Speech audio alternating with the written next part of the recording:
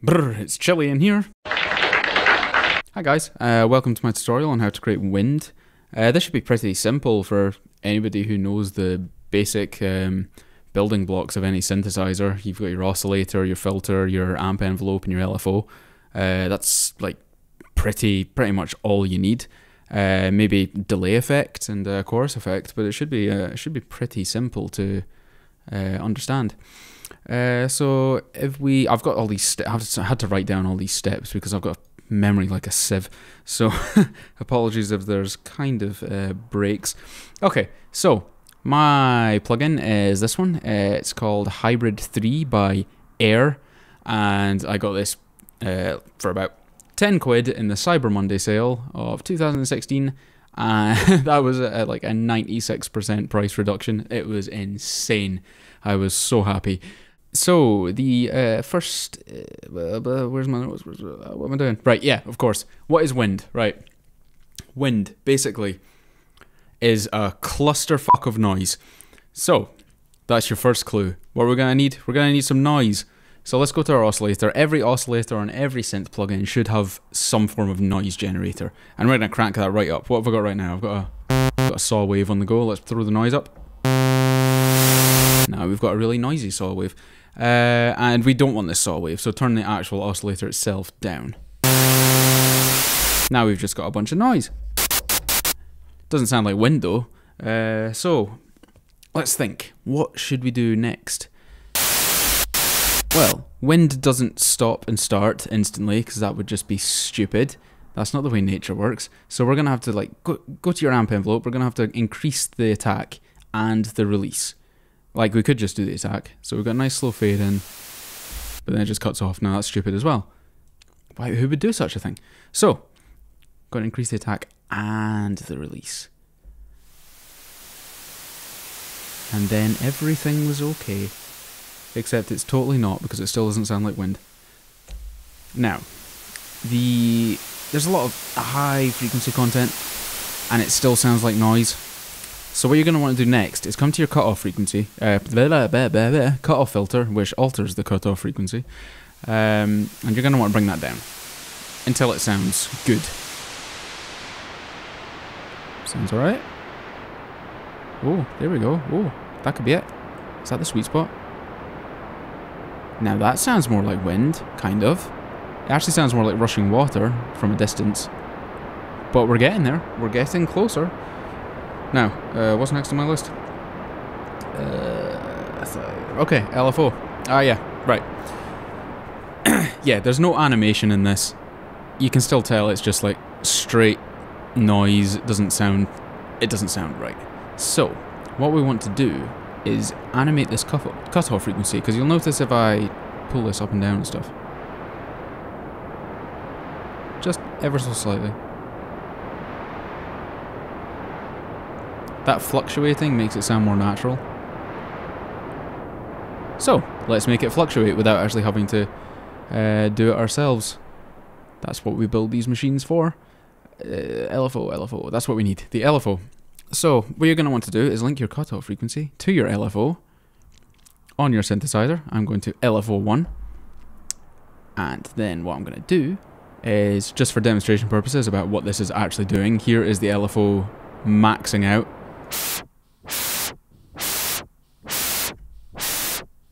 Sounds bloody horrible. But that'll give you an idea of exactly what this LFO is doing. So, you're going to want to bring it down.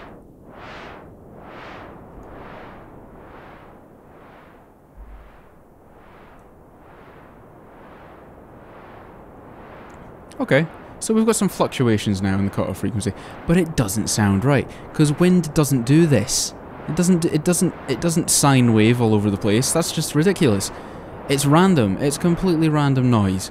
So, navigate in your LFO to the bit that lets you change the shape. That is the technical term. And change it to, not that, S and H. I don't know what that is. Sounds like a sex thing. Random. Change it to random.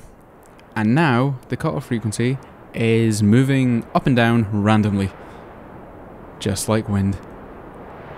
So we've got these occasional, like, varies between like subtle and larger fluctuations.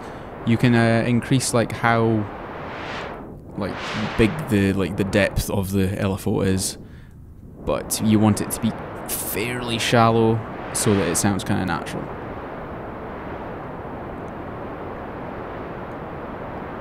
Okay, so that's not bad. It's got a little bit more animation. Now, another thing we can do is increase the resonance. If you don't know what resonance is, basically, the point that the cutoff frequency is at, by boosting the resonant, you will boost that specific point of the cutoff frequency, which will make it much more noticeable. So if I was to, say, increase this resonance here, you can hear the cutoff frequency is much more present. Now, we're not using it for that purpose as such. Well, yeah, we are, but it's mainly because it will create an occasional kind of whistle to the noise. Just like wind. Now, if you want like a stronger wind, obviously a stronger wind's going to have a bit more whistling to it, so you would adjust the resonance accordingly. I want a kind of all-purpose wind, so I'm going to keep it about that. That's alright. And just to note, like, if you want like a stronger wind or a gentler wind, just volume adjustments. Well, not just that, but one of the main things, volume adjustments. And also, less high frequency content.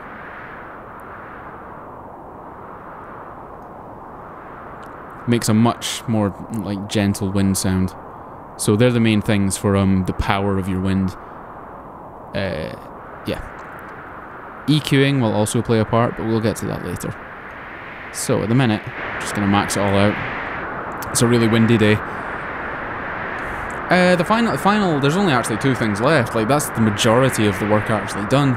One thing you can actually put in is a chorus effect, and that will give a kind of comb filtering, which is something that we hear like day to day. So, but you don't want to overdo this. If you overdo this chorus, it sounds very flangey and does not sound good. So you want it really subtle with the chorus.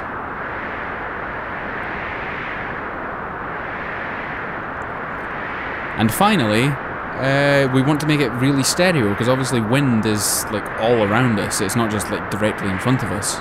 The best way I've found to do that is you could either use a stereo enhancer, or but I think a delay is a very good way.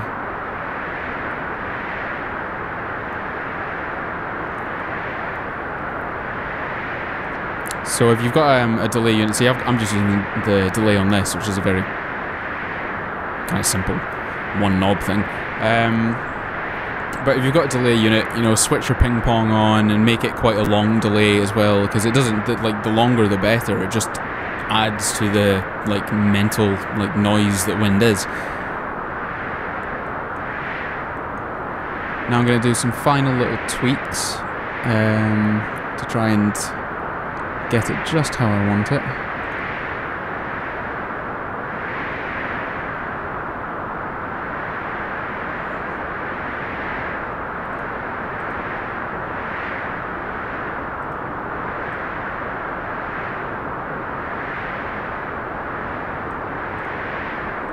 Did I link the resonance? I didn't link the resonance. Guys, why didn't you tell me? I'm here, being a fool.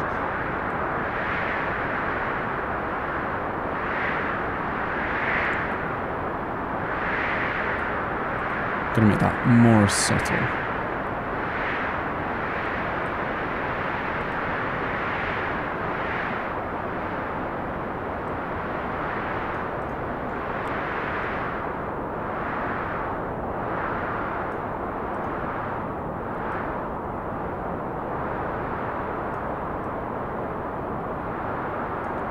There we go. That sounds nicer. That's a bit calmer. Okay, right, I'll work with that. You could be here for ages tweaking this stuff, but I'm gonna have to settle. Okay. Right. The final thing at least to me, the final thing, is to add some EQ. So if I find my EQ, drag it onto my track, and boom, got some EQ, right. Now this is where you can really shape the power of the wind. For example, if you want it to be quite stormy, I found boosting the low mid area really brings out that kind of power behind the wind.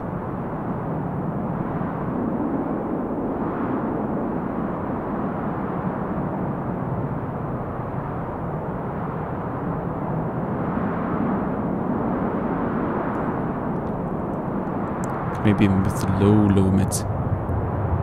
Rumbly. Let's reduce the Q. Whoa. That's stormy wind. Or we could do the complete opposite and just take that away.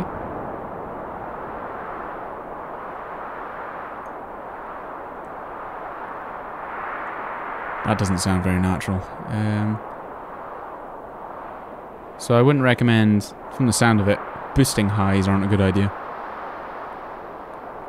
Maybe the very highs.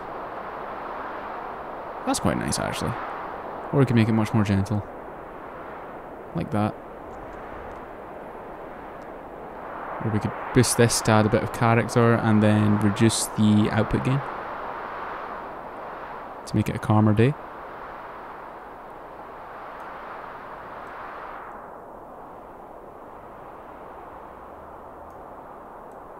But you get the general idea. So this is kind of like, you can have stormy, summer day, nice and breezy, everyone's happy. Yeah. So this can be accomplished on pretty much any synthesizer. As you can see, like, start with noise. You've got your noise on your oscillator. Make sure you actually turn the oscillator's like waveform off, because that just sounds ridiculous. You've got your amp envelope to just generally shape the sound as you would for any sound. And then you've got your cutoff frequencies and resonances. Get them banged onto the LFO to add some animation, and you can adjust these depending on what sort of like wind sound you're going for, whether it's gentle or if it's powerful. You can add a chorus. Pardon me, burped. You can add a chorus to create a kind of comb filtering effect. Be very, very subtle with it though. And then you've got your delay or some form of stereo enhancer to... I would recommend always using the delay, because it builds up all the like the noise and like the frequencies even more, and it just makes it like sound even more like wind, to me anyway. So get a delay on, nice long delay as well, ping pong in between the ears and all that, because you won't notice the ping pong, it'll just all blend in very nicely. And finally, was it the EQ next? Yeah, EQ. After that, EQ to boost your lows or reduce your lows or whatever. They'll be the main parts you'll be focusing on, your lows. And that can create like, you can create like stormy sounds or gentle breezes or anything like that. So I hope this has been very entertaining. I got through it okay. So have fun creating wind noises.